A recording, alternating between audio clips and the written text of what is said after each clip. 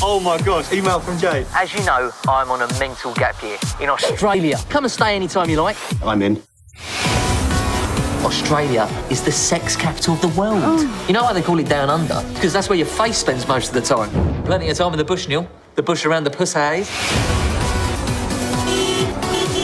She looks well freaked out. Do you think that might have anything to do with the car? Doubt it. This is the classic Aussie shagging wagon. The mobile virgin conversion unit. We're backpacking now. Get into the backpacking vibe. Come to Byron Bay. Oh, it is awesome. Well, be careful. Muff before mates is actually a crime in Australia. Yeah, for little.